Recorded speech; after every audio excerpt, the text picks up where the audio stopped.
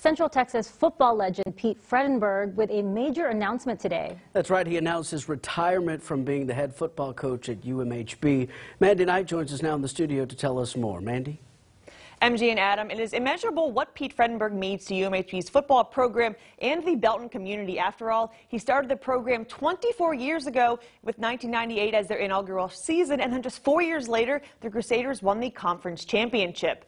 Now, winning the American Southwest Conference in 2002, it created a spark, lighting an endless fire of a legendary D3 football program. And Fredenberg, he has coached 173 All-Americans and 452 All-Conference players. And tonight, Fredenberg was asked what the hardest part was about hanging it up. Everything.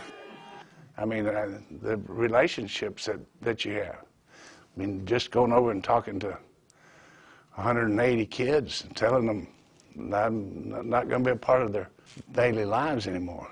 Saying goodbye to the coaches. And of course, I'll be around, but it's not the same. And you know, and I guess everybody that's retired wonders what you're going to do. I mean, it's been ongoing 24/7, and it's all of a sudden you wonder, how am I going to keep my mind going?